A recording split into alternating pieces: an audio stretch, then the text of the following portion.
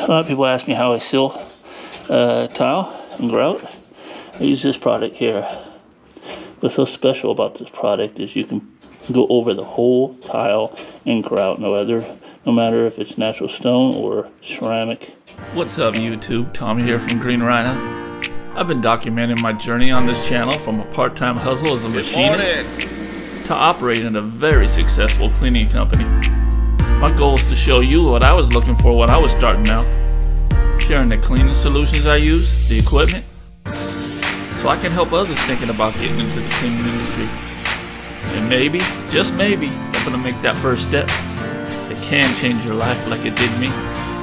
Don't worry industry, I'm not trying to be the know-it-all carpet cleaning, but I am trying to be an example of what could be.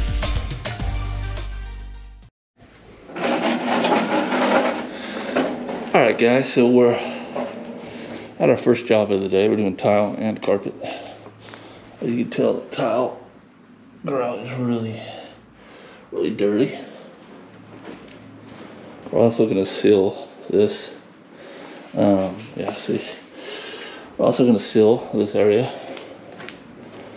We're going to do all the carpet. Looks like we got some pet problems right in here. So hopefully, these aren't permanent staining or anything, but definitely get rid of the odor problems.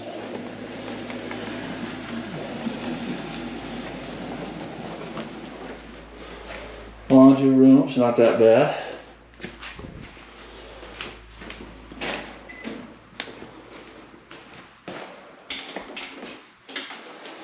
Bathroom, not that bad at all either.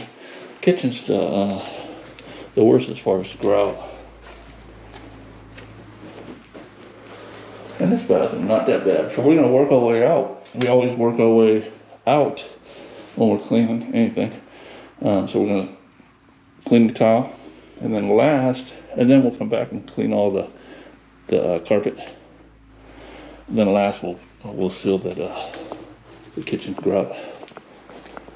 All right, stay tuned.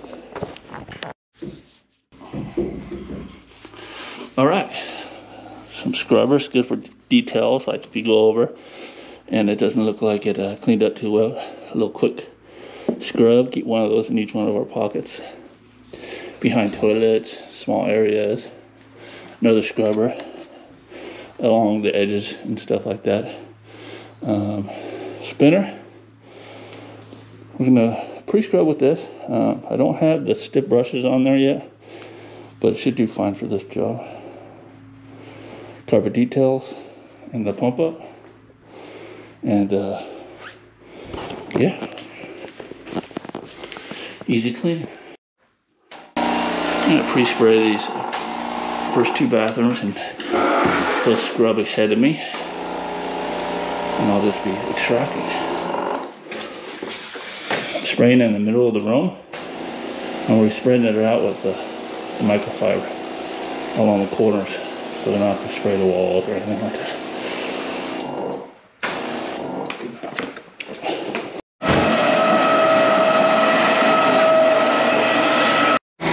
So the main thing when doing tile and grout is chemistry and agitation.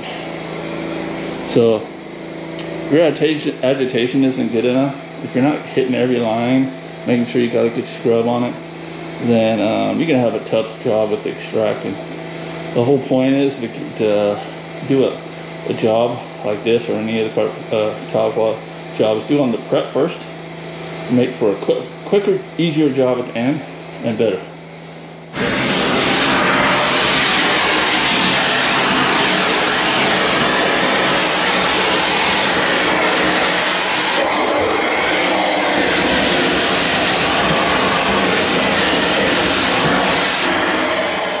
Real quick guys, if you're thinking on getting into the carpet cleaning business, I do offer a step-by-step course below all my videos in a link.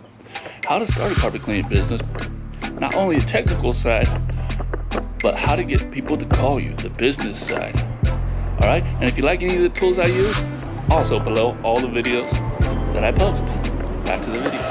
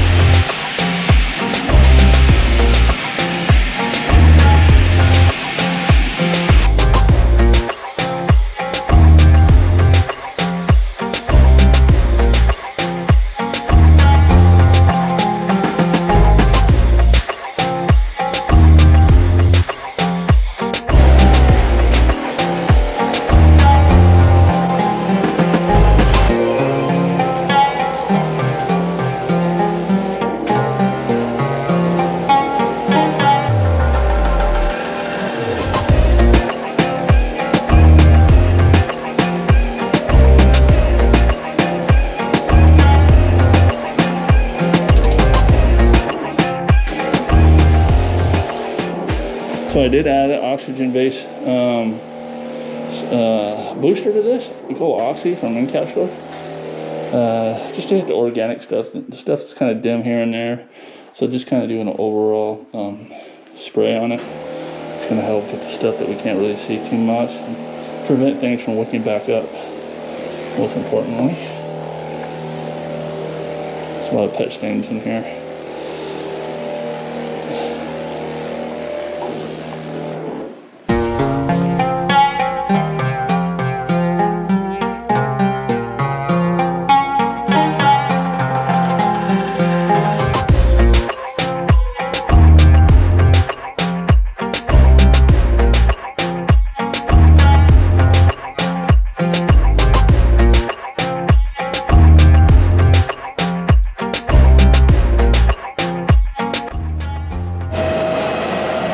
Look at the difference. It's not even fully dry yet. We haven't did this side yet. We did this side. We're gonna do this as we walk out after the carpets.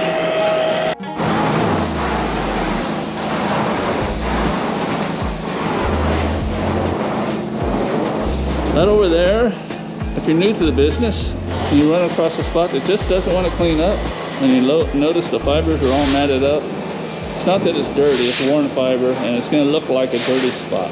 So make sure you let your customers know about that. They don't know sometimes, or most of the time, so just let them know. But what you can do. A lot of people ask me how I seal tile and grout. I use this product here. What's so special about this product is you can go over the whole tile and grout, no matter if it's natural stone or ceramic. No more going in between the grout lines, getting on your knees and taking forever. You spray this down, you spread it out, it soaks into the grout lines and flashes off the top of the tile. So that's what I'm going to be doing now. And now I'm getting this soaked.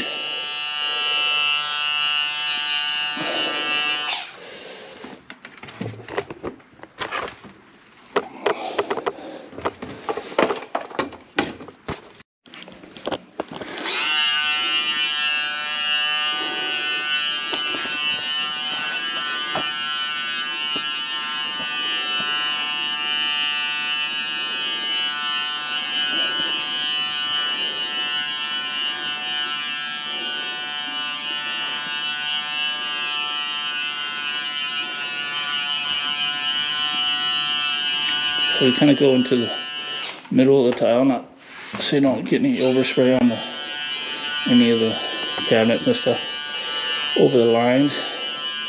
You can use pump up sprayer to do this too. This is a small enough area to where this little thing here will work just fine.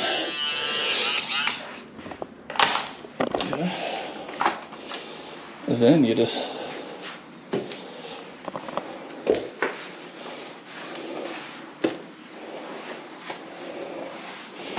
once you discover this, guys, and trust me, I've done a lot of tile using this, and people are kind of nervous on it. I've never had any callbacks with any complaints. I do a lot of tile, a lot of ceramic, porcelain, and natural. So.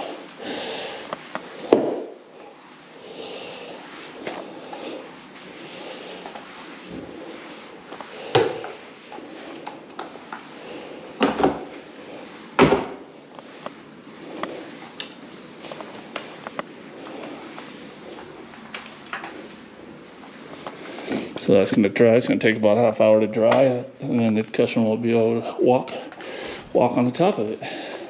The grout lines will take about 48 hours to cure all the way, about 24 hours to dry all the way. So the customer won't see the results until tomorrow, as far as how it's going to look. As far as the seal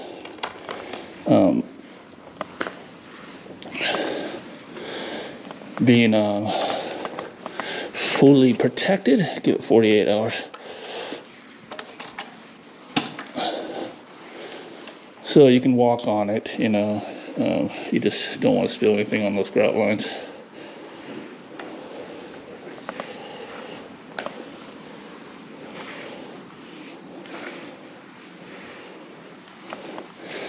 The same stuff here could be used also for sealing, protecting fibers too.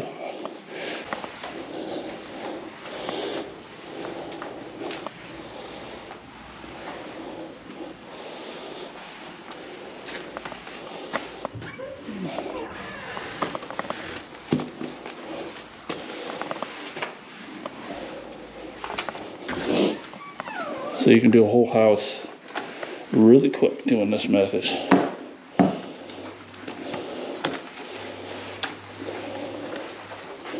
Thank God for Sager.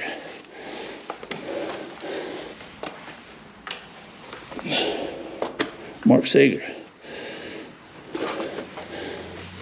Yeah, that guy. Sager Super Sealer. I use my encapsulation or my deodorization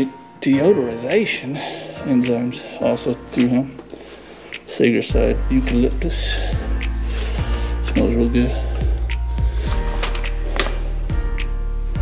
Alright, that's it, guys.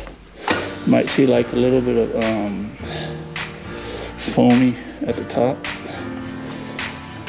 That's alright. It'll all dry good.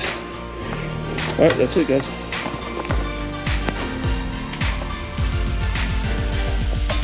See you in the next one.